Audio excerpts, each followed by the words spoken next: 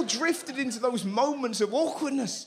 I had one recently, right? Now, I've got a friend of mine who's 5. That sounds creepy, but he's wonderful. He's called Duncan. He's got Down syndrome. Whenever he sees me, he's like, Ratto! And I go, hey, Duncan, how are you? We have a little hug, and his mum's like, oh, how are you? And I go, oh, not bad. And it's a tiny bit of loveliness that I have in my life. But now, the other day, I went to the dentist. I had 2 fillings. And I said to the lady, how long is it going to be like this? Oh. She said, about 3 hours. I went, oh, brilliant. I step out the dentist, and I see Duncan. Exactly. I'm feeling the same tension that you're feeling now. Because I can see this horrible future where he's like, no, and I'm like, Duncan! And his mum's like, what the fuck? And you're like, no, you don't understand. I'm just been to the dentist. I'm not a bad person. So I did what anyone in this room would do. I jumped into a nearby garden.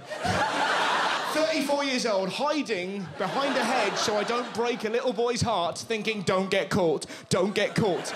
Imagine that, some little old lady, what the hell are you doing in my garden? Trust me, old woman, I need to stay here. Bad things happen if I leave the garden.